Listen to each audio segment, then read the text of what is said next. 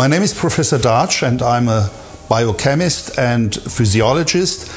I'm working for more than 30 years in the field of experimental animal-free cell culture models which want to predict effects on the complete organism but without using experimental animals.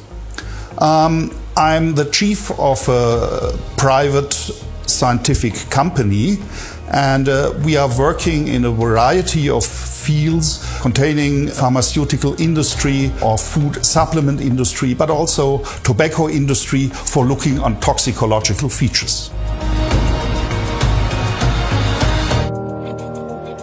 According to the provider, the key shield is able to protect against all kinds of radiation. We conducted a study in which we tried to see if the key shield is able to protect against the radiation of an active mobile phone.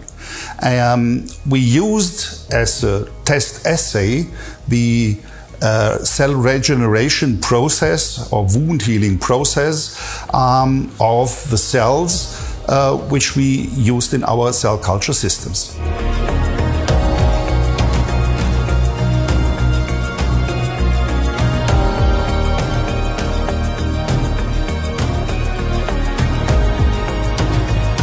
We used cultured connective tissue fibroblasts for a simulation of the wound healing process. The cells were exposed to the radiation of an active mobile phone for 2 hours. One assay together with the key shield and the other assay without the key shield. Afterwards, the cells were incubated for another 22 hours in the cell culture incubated, were then fixed, stained, and the space of the remaining wound edge was measured. In addition to the quantification of the results of the fixed cells, we also used the time-lapse video system to demonstrate the dynamic process of wound healing with mobile phone radiation and key shield and without the protection of key shield.